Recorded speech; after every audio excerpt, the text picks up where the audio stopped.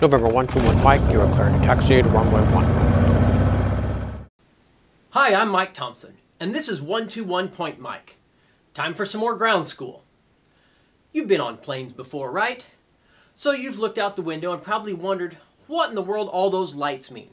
Well, this video is going to make you familiar with all those lights. You're going to have to know this stuff to pass an FAA test and be a pilot anyway.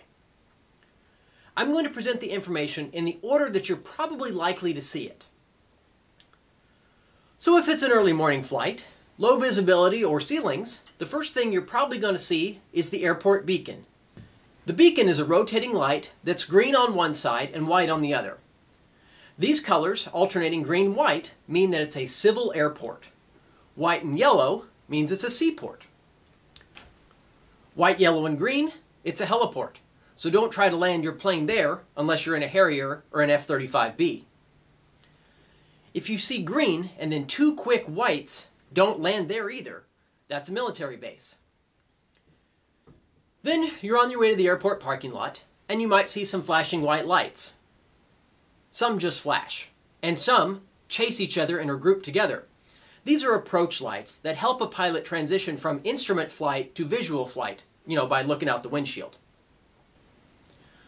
My favorite lights are the little, short blue taxiway lights. These lights line the edges of the taxiways. Runways are lined with solid white lights, and runways with instrument approaches have lights that change color near their far ends to let a pilot know how much runway he's got left. The lights turn amber in the last 2,000 feet or second half of the runway, whichever comes first. The ends of the runways have different colors depending on which side of the runway you're on or looking from.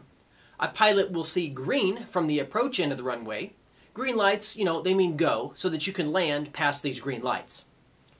The departure or the far end of the runway will have red lights. So if you were looking at these up close, which of course you should never do because why are you walking around airport lights, you would see that the light has a red lens on one side and green lens on the other side. There's no sense in installing separate lights when one will do. Some runways at big airports have runway centerline lights as well. Runway centerline lights are spaced 50 feet apart, and they're white until the last 3,000 feet of the runway. Then they alternate red and white for the next 2,000 feet, and then they go solid red for the last 1,000 feet. And your plane had better be off the runway by then. Some taxiways have centerline lights as well, and those lights are green. Then there are the pairs of flashing yellow lights on the sides of taxiways and some runways. These indicate a hold short point. These lights look like railroad crossing lights in the way that they flash, except that they're yellow. When you see these lights, you will also see this hold short line painted across the pavement. Hold short means stop until a clearance is given. So don't let any part of your plane cross these lights or lines until ATC gives you clearance. On final approach, you'll see the glide slope indicators. There are several styles, but the two most common are the poppies and the bozzies. Precision approach path indicators and visual approach slope indicators.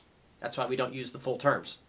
They're a series of red and white lights that are usually on the left side of the approach end of the runway and set back near the touchdown area.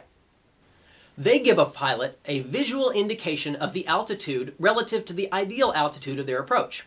A typical approach angle is 3 degrees, and the lights will be all red if you're too low, and they'll be all white if you're too high. Equal red and white, and you're all right. There's another type of light that you might see on your test, and that's the tricolor Vozzy, although I've never seen one in real life. Once again though, green means you're good to go, and red means, well, you're too low.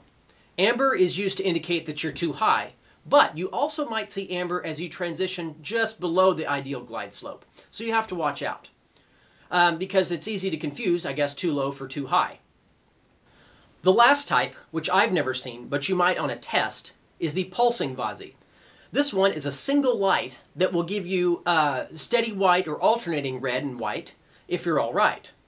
Flashing white is out of sight, like way up there with the twinkling stars. Steady red, and you better watch your head. Flashing red, and you're dead. Flashing white, like the stars up high, and flashing red, like crash, you're dead. Did you know that people are more likely to remember and believe things simply because they rhyme? Hopefully my little rhymes will help you on your test. I'll try to rhyme most of the time. Federal regulations are really icky, but rhymes will help make them sticky. Well, that just about does it for lighting and rhyming. Runways are white, taxiways are blue, green is good, and red means expensive repair bills past this point. You thought I was going to rhyme again, didn't you? Flashing yellow that looks like a train signal means that you hold short until clearance is given. So as we approach the end, red and white, you're all right. Red over red, you're dead. White over white, out of sight. And land at night, you better see green and white. So now that you're familiar with most of the common types of airport lighting that you'll see, there are some others, but they're so obscure I didn't think it was worth mentioning in this video, so as not to overwhelm you. Check the Pilot's Handbook of Aeronautical Knowledge for more aeronautical information. There's a companion video to this that will also cover signs and symbols, but that one's a bit more complex, so I thought this one would be a better topic to come first. Click the subscribe button if you haven't already, so that you can be notified when the next video is out. And connect with me on PalTap if you need a quick video chat. There's a lot more ground school to come, so stay with me on 121 Point Mike.